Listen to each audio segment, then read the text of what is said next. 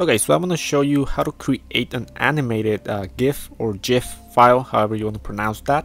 So, first what you need to do is open up a Photoshop file, of course, with more than one image. So in my case, I have 4 images, pretty much the same one. I just changed a few things here and there. So I have that, and then I have number 2, 3, and 4. So obviously for an animated thing you need more than one image, so it can be like a character moving or whatever, you know, but in my case it's this image. So we have 4. So I want to go to window and open your timeline. So here, this is where you create your animated thing or animations. So what you want to do is you want to select all 4 of these guys.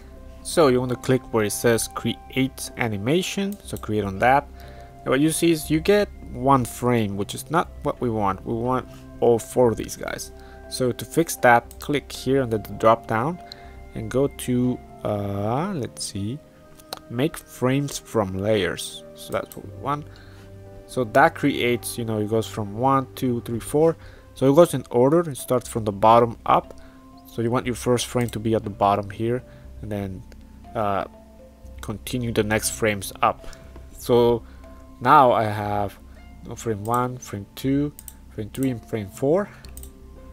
And if we play that, so it's like super fast, because right now you can also change the timing for each frame. So right now it's set to 0 seconds. So let's say we want each of these 0.2 seconds, so that it plays a lot slowly. So this allows you to, you know, change how quickly your animation plays. So as you can see there, when you play, that's what it's gonna look like. So we can change, you know, maybe we want this to like 0.5, so that's 0.5 seconds per frame. And you can choose if you want to loop. So I'm gonna click on forever here. So if I play, so this is gonna be my animated file. This is what it's gonna look like. So okay, so let's say we are happy with that, you know. So you have your frames ready, and you're just ready to export your animated file. So to do that, you go to File, Export, and we're going to choose Save for Web, which is a legacy option, but it still works pretty well for exporting animated files. So here, what we want to do is we want to change our file format from JPEG to GIF or GIF, and I'm going to leave these guys the way they are. I think that should work,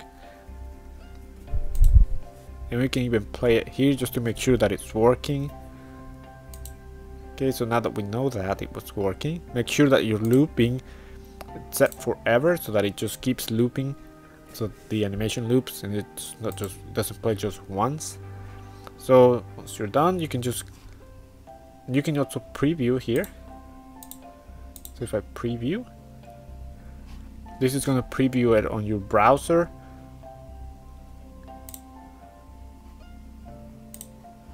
So this is what it's going to look like when you